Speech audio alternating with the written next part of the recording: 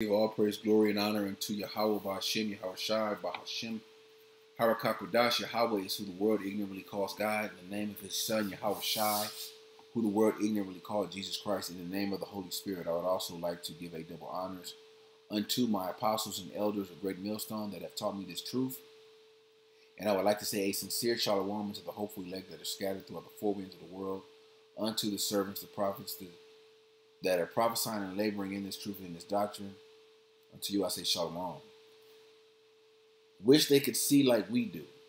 All right, and this topic is really for brothers in the truth, even sisters that know about the truth, where you may have family members, you may have friends, where sometimes you wish that they could see this truth as you do. All right, you wish they could see the prophets. You wish they could see the MOTB. You wish that your parents could see the wrath or the times that we're living in. All right, but it's not up to you. It's not up to you for them. It's not up to you to give them eyes. It's the Lord that gives them eyes. It's the Lord. If the Lord wants to open their eyes, if the Lord wants them to get this knowledge, then He'll do it. All right, it ain't up to us. I wish my parents, I wish my family members could see this truth and could understand this truth, and but it ain't up to me. All right, that's something that that you'll learn being in the truth. You'll learn with maturity that hey, this is not for everybody. All right, and that's something you have to accept. Even though you could break down the name, you could break down these prophecies, the MOTB, in the simplest layman terms, where the simplest nigga can understand it.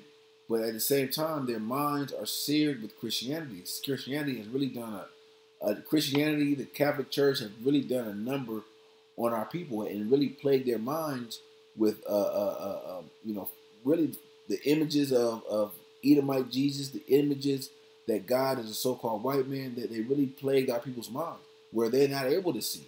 But like I said, it's not up for them to see. It's up to the Heavenly Father that gives them the eyes to see. All right, where and there's a lot of jakes out there, whether they're in your family or not, that really are sincere, that really they really love the Lord, but they just can't see this truth. Okay, like the scripture said, they have a zeal of the Most High, but not according to knowledge. All right, that Christianity, that God loves everyone, is really seared in their minds with a hot iron, and the Heavenly Father is the only one that can open their eyes. And so they can see. And it really is, for a lot of these jakes, it's really going to be a miracle. It's a miracle that a lot of brothers, all the brothers that's in this truth, woke up. Pursuant to Ezekiel the 7th chapter, or 37th chapter, where we were all dead. All right, we were dead bodies, but the Lord quickened us with His Spirit, and now we're alive. Now we can see. Okay. So like I said, it's not up to us to give them eyes to see. It's the Lord that has to give them eyes. It's the Lord that gives them some understanding. They have to sup with the Lord, and the Lord has to sup with them. All right. This is the book of St. John, chapter 15, and verse 16. Ye have not chosen me, but I have chosen you and ordained you that ye should go and bring forth fruit, and that your fruit should remain, and whatsoever ye shall ask of the Father in my name, He may give it you. All right, so we don't choose the Lord. All right, you, like the Christian church, I can say, do you choose Jesus Christ in your life this day, or whatever the hell they say? We don't choose. The Lord chooses us. Okay, so if your family member, your mom, your dad, your cousin, whoever, your uncle, you want them to get the truth, the Lord got to choose them. All right, it's about election. Okay, it's the Lord chooses. All right, the Lord didn't choose him. The Lord didn't choose him. The Lord didn't. If it's your son, all right, and you want him to be in the truth, hey, maybe the Lord didn't choose him. Okay, hey, maybe the Lord may wake him up in the 12th hour. Okay, but hey, we don't know. All right, but you brothers that do have eyes to see, just be grateful that the Lord has blessed you and opened your eyes, and has called you, and Lord willing, we're chosen. Okay. Let me jump back a few chapters to John chapter 6, and I'm going to start at verse 43. Yahawashi therefore answered and said unto them, Murmur not among yourselves. No man can come to me except the Father which have sent me draw him, and I will raise him up in the last days. All right, so the Heavenly Father, no man can come to Yahawashi. No one can come into this truth except the Father. Give them eyes to see. Okay, this is like Jeremiah was preordained from the beginning. He was predestined to be a prophet. All right, this is Jeremiah 1:5. Before I formed thee, in the belly I knew thee, and before thou comest forth out of the womb, I sanctified thee and ordained thee a prophet unto the nations. Okay, so Jeremiah, even before he even came out of his mother's womb, he was a prophet. He was going to be a prophet, just like today. All right, everyone's not a prophet. All right, everyone's not ordained to be a teacher. All right, you're going to have helps of the prophets. You're going to have, those that really believe, but they're not teachers. You're going to have, of course, you're going to have, women and children and men that are part of that 1/3 elect. Okay, but they're not prophets. Okay, and like I said, everyone is not a teacher, but the Lord will open those that 1/3 of the elect that are helps of the prophets. Okay, that are children of the prophets. Okay, and the Lord may open your family members' eyes that you really want to get this eventually. Okay, but it's not up to us. All right, this is all about it's about predestination. Okay, the Lord, the Lord chose His prophets from the beginning of the earth. All right, Ephesians 1. This is Ephesians 1 and verse 4. According as He hath chosen us in Him before the foundation of the world, that we should be holy meaning separate and without blame before Him in love. Okay, we have to separate ourselves from the world. All right, maybe the Lord won't open your family members' eyes or whoever eyes, because the Lord knows they're not going to be able to separate from the world. So He's not going to waste a talent on them. He's not going to waste this giving this person the Spirit when it's not for them. All right, that's what you got to realize. Sometimes you want your family members. I keep saying family members because those are the ones that are closest to us, and those are the ones that we would like to get this truth and seek salvation. We don't want to see them, destroyed and judged out here. But a lot of our family members are going to be destroyed and judged. All right, close family members, distant family members, that may have heard about the truth, but it just wasn't for them. But you may have some that turn to the truth at that 11th hour. I think I said 12th hour before that 11th hour. Okay. But it says, verse 5, having predestinated us unto the adoption of children by Yahawashi Mashiach to Himself according to the good pleasures of His will. This is all about the Heavenly Father's will. Okay, it ain't about our will. It ain't about, since I got the truth, everybody in my family going to be in the truth. It don't work like that. All right, because you may have a son, you may have, your wife. She may not be down with the truth. All right. She may not, the truth may not be for her. She may not, want to come, want to act right. Okay. But if she's a good woman to you, you don't put her away. Okay.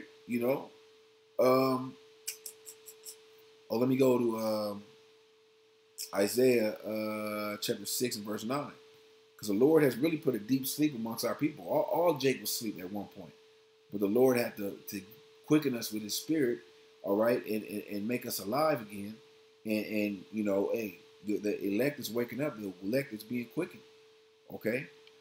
This is Isaiah 6 and 9. And He said, go tell His people, hear ye indeed, but understand not, and see ye indeed, but perceive not.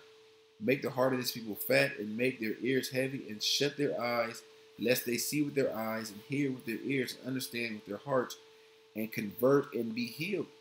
All right, our people really don't have eyes. They don't have eyes to see. They can read the Bible from cover to cover, from Genesis to Revelation, but they don't understand what they're reading because the Spirit is not dealing with them. They don't have the Holy Spirit. Okay, a nigga in a Christian church think he got the Holy Spirit, or you'll think he got the Holy Spirit because this nigga's on the ground shaking like a fish out of water. That ain't the Holy Spirit. Them niggas got demons. The Holy Spirit is the understanding. When you read something in the scriptures where you understand what you're reading, you're all right, because the Holy Spirit is dealing with you. All right, you can have a Jake read this scripture I just read. Go hear ye indeed, but understand not, and see ye indeed, but perceive not.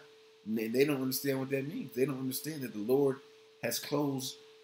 Yes, we have eyes to see, we have ears to hear. Okay, but the Lord has closed our spiritual eyes, has closed our spiritual ears, where we can't see that. All right, and you know, if the world can't see it, the world can't see this truth. Okay, and this truth wasn't given to the world. It was only given to a remnant. Okay, a remnant of the teachers and a remnant of the helps of the prophets. All right, let me jump over to Isaiah 29 and 10. It says, "For the Lord hath poured out the spirit of deep sleep, and have closed your eyes. The prophets and your rulers and the seers have he covered." Okay, the Lord, that's that spirit of deep sleep. All right, that's why they can't see as we see. Okay, they can't see the MOTB. They can't see the cashless society. All right, they can't see World War III happening in their time. Okay, they can't see the collapse of the dollar. They can't see none of this shit.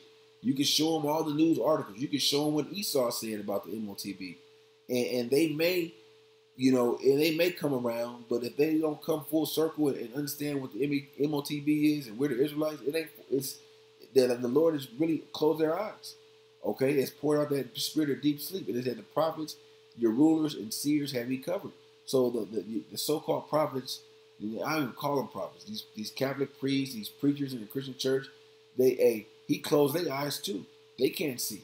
All right, because these are the people that the majority of our people look up to, who the majority of our people follow, who they take their word as truth and not yours. And you can read them right out the same King James Bible. They've been reading out for 30, 40 years. All right, and you can break the scriptures down, show them the blue letters, show them what it says in the Greek and the Hebrew, and they won't get it because they got that spirit, that heavy spirit of deep sleep. Let me grab this. Second Corinthians 4 and 3. But if our gospel be hid, it be hid to them that are lost. All right, they're lost. They're blind. They don't see. Okay, when you're lost, even if you do have eyes, you don't have spiritual eyes to get out of that whatever situation you're in. All right, you can't see your way out of that lost situation you're in.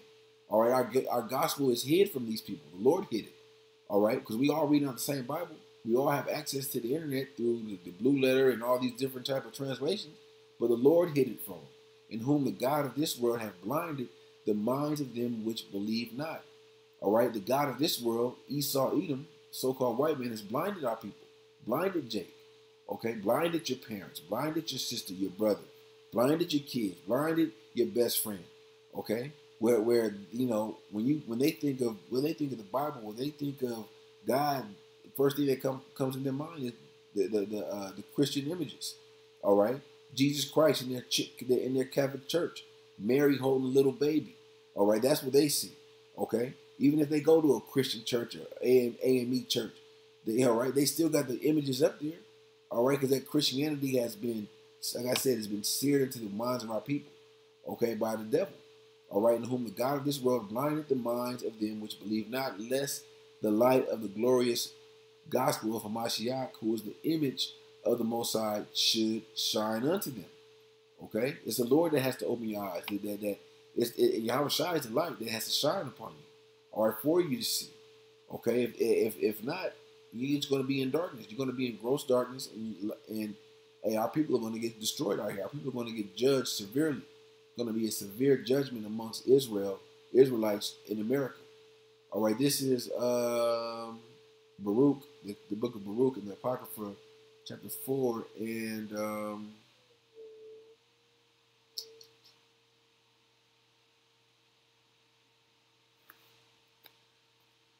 me see. Where's that scripture?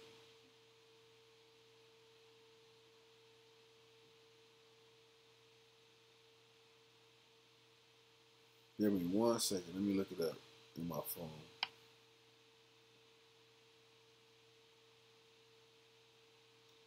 I believe it's Baruch, the 4th chapter.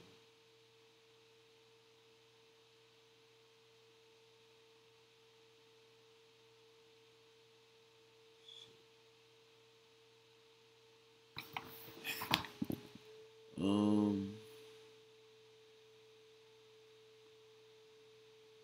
Bear with me 1 second.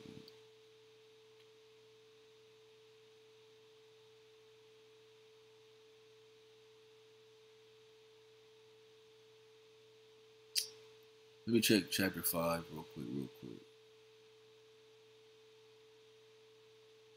Maybe it's the 3rd chapter.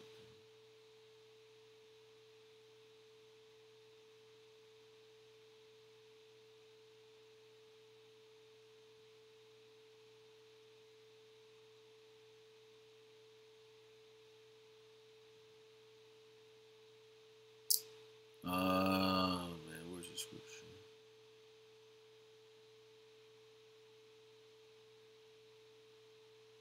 Oh, let me look it up real quick.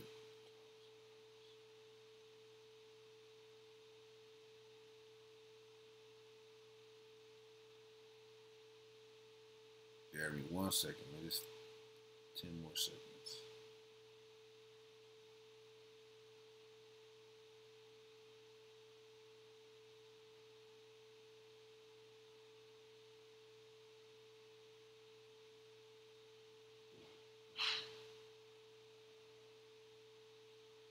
Shit. I can't find it. Let me see. Yeah, that's all I really had, because sometimes, Jake, we wish that, we in this truth and we see the prophecies happen. We see, the calamities, the danger, and we want our, we don't want our family, our loved ones, to repent and turn to the Lord and, really call on the name of the Lord. But, it ain't up. It is not up to us to open their eyes. It's the Lord that has to open their eyes. It's the Lord that has to, has to sup with them, and like I said, open their eyes to this truth. Okay, so all we could do is pray for them and hope they, hope they repent and turn unto the Lord. So, Lord willing, this lesson was edifying unto the elect, and I would like to give all praise, glory, and honor unto Yahawah, Bahasham, Yahawashi, Bahasham, Harakakadash. Until next time, Shalom.